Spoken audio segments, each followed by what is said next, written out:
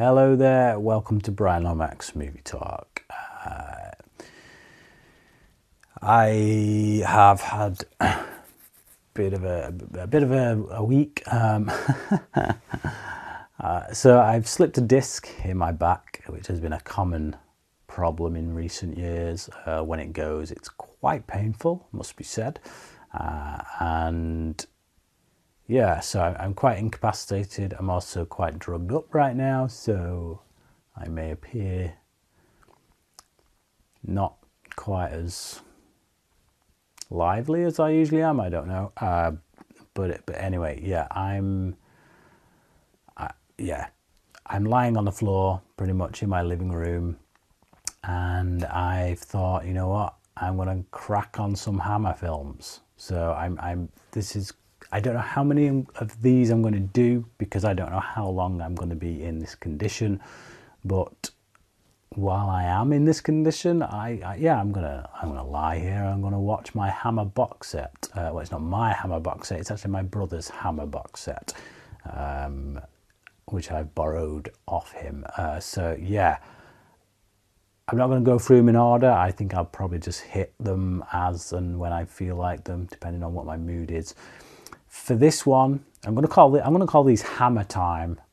Yes, that sounds good to me. Welcome to Hammer Time. First one up on the chopping board is Quatermass and the Pit. I've got my phone here with the letterbox details, because in my present state, there's no way I'm remembering all this stuff. But Quatermass and the Pit. It's a 1967 film. It's directed by Roy Ward Baker. It's written by Nigel Neal, who wrote the original teleseries for the BBC.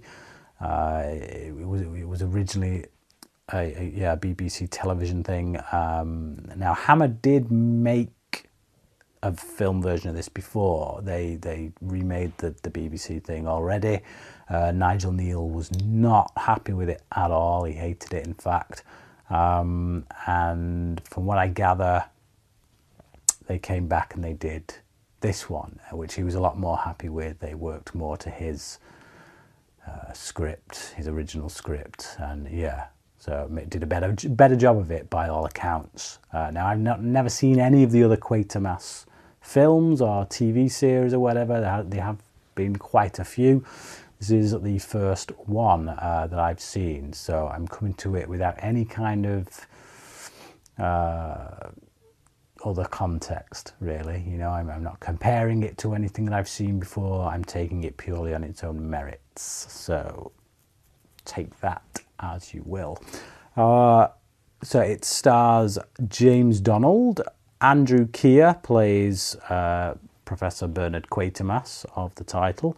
We've got Barbara Shelley and Julian Glover. They're the actors I recognise from it. Duncan Lamont as well. He's worth a mention. He had a rather amusing role in it. But yeah, so there's the main bunch.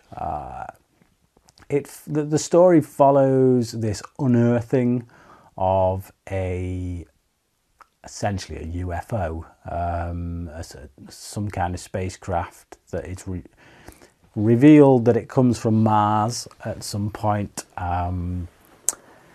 Truth be told, a lot of the science in this, or the evidence that is unearthed by Quatermass himself, a lot of the theories that are put forward, are a lot of conjecture, it must be said, considering this is regarded as one of those films that, you know, is very deep in the science and that kind of thing. This main character, for me, I have some trouble with, because he's the science guy, you know. He's the one who's full of all the theories about evolution and things like that. He's painted as very rational. He's the only rational one, it seems.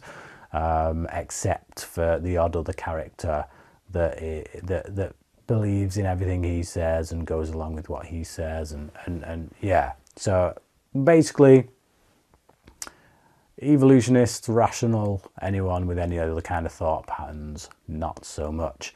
It kind of fits in line with that Planet of the Apes kind of mentality that was around at this time. I mean, Planet of the Apes weren't too long before this, from what I gather. It may have even been after. I don't think so. It was around the mid-60s, I think. But yeah, it's of that. It's of that period. It's of that ilk. So yeah, whatever. However, you know, what I will say about it that I did like is the slow kind of build-up of it, in which things are revealed and they build tension, a fair amount of tension, given, as I say, given the time this is from, 1967. It has dated. You know, the effects work in it particularly has dated. So the aliens that they pull out of the ship, these kind of, they look like giant grasshoppers, really, giant locusts. They're paper mache, really. They look like some kind of art project that you might have done as a child at school. I'm sure they were terrifying in the day, but certainly not now. There is some nice effects work at the end of the film, in which this thing appears. By that point, I've kind of lost track as to what's going on, to be perfectly honest. Yeah, there's some kind of invasion. So this ship has been laid dormant for thousands of years, maybe even millions of years, who knows, and it's only through their digging it up that it's kind of unearthed now, this force, this alien force that is going to get up to all kinds of business and take stuff over. There is a plan at the end that is kind of very quickly spoken out, with regards to this crane. So they're going to do something with this crane to stop this alien thing, this presence, this force. I'm not entirely sure what it was they were going to do, because whatever it is they were going to do does seem to have worked, because at the end the force seems to be gone. However, I don't really see that what happened on screen was the plan that was laid out to us, because I don't know.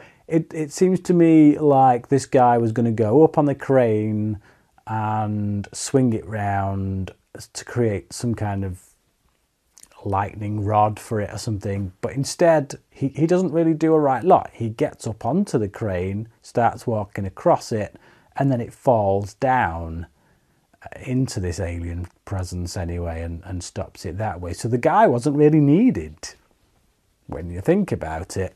So yeah, the whole plan at the end, and the way it's executed, the way it's portrayed on screen, it's a little bit head-scratching, a little bit confusing as to what they were trying to achieve there.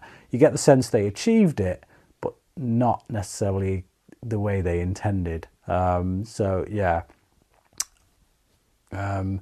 So other characters in this, the Julian Glover character, he plays this soldier who is, you know, tasked with leading the excavation, so to speak, trying to find out whether it's an old bomb that's not gone off. That's why he's brought in originally, and he just flat out refuses to believe anything that Quatermass is theorizing, even though a lot of the stuff, you know, is pretty blatant, smacking him in the face. They've just pulled these alien creatures out of the thing, and he still refuses to believe what it is. And it's a bit ridiculous, quite frankly. It just goes back to that, like what I was saying with, you know, yeah, there's no other theory that is put forward other than Quatermass's theory by anyone who doesn't sound completely irrational and come off as stupid. And this guy is one of them. Yeah, there you go. Julian Glover, I believe, has been in a Bond film. I think it was For Your Eyes Only. I think he played the villain in For Your Eyes Only. I liked him here for what he gave. I'm not necessarily sure I like the way his character's always written, but I like Glover as an actor in this film. Someone else that I liked, and I'm going to just quickly check it on my phone because my head has just done a bit of a brain fart, is Barbara Shelley. So yeah, I liked Barbara Shelley in this. I thought she was good. She was a nice on-screen presence. I don't know that I've seen her in anything else before. I could quickly check that, couldn't I? But I'm pretty sure that I've not. Let's see. Yeah, she's been in a Dracula Prince of Darkness, which I have seen. A few other things. Blood of the Vampire I may have seen. I don't think so though. Yeah, so yeah, she's been in a Dracula film that I've seen. So I look forward to seeing her in other stuff, I think, because I liked her here, I liked her presence, like I say. The story is an interesting one. I do think that it does come from that period, like I say, where evolution has been pushed and like the more spiritual element was kind of being pushed out.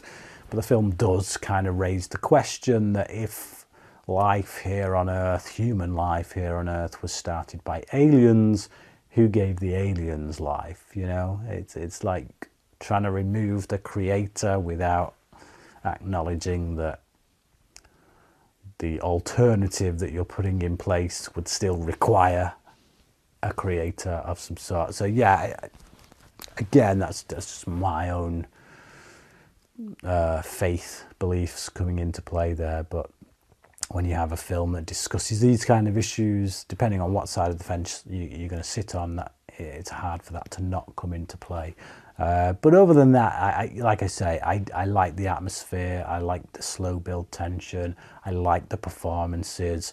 It's a good story idea that kind of puts forward some interesting ideas that provoke discussion. I just think that there are times when it gets a bit confusing. There are times when the special effects are definitely dated. There's time when some of the more supernatural elements of it are a bit hokey, a bit wooden, a bit weird. Like this one point where the ship just starts blowing a load of wind out, and wherever this guy goes that has just come out of it, the wind seems to follow him. It's a bit bizarre, really. It's not the most threatening of things. That I guess is what I mean by that. It's like, ooh, a gale. Oh no! Ah. So, in that respect, yeah, not that scary. But the guy from that scene that I was talking about is, as I say, Duncan Lamont. So he plays this guy who basically turns up with this drill. He's going to try and drill a hole through this wall in the ship, and he's a bit of a talker, too much of a talker given that he's involved in top secret government undercover projects. A moment that is actually called out in the film as well, which was quite amusing, in an exchange between him and Glover's character. So yeah, I liked this guy just because he doesn't shut up. He's a bit of a jibber jabber. He's a bit of a Cockney wide boy. You could imagine him being a taxi driver, you know. So yeah. So he was quite amusing. But I think about covers it. I would give it a 3 out of 5. I think, given how much I've heard over the years about Quatermass and the Pit, and I know that mostly that does relate to that original BBC television drama, not necessarily this one. But as I say, given what I've heard over the years about how much of a classic it is and how groundbreaking it was, this film to me feels a bit more average than special. It's good, it's solid, it's a 3 out of 5 from me. So yeah, I think I probably wanted more, I expected more, given its reputation. But like I say, that reputation is probably borne out more from the BBC one, not this one. But yeah, 3 out of 5 from me. But what about you? Have you seen Quatermass and the Pit, the 1967 version? If so, comment below, let me know what your thoughts are on it. Thanks for watching this video, and join me again pretty soon when I'll be reviewing another one of these Hammer films in Hammer Time. Yeah, thanks for watching. Until next time, cracking.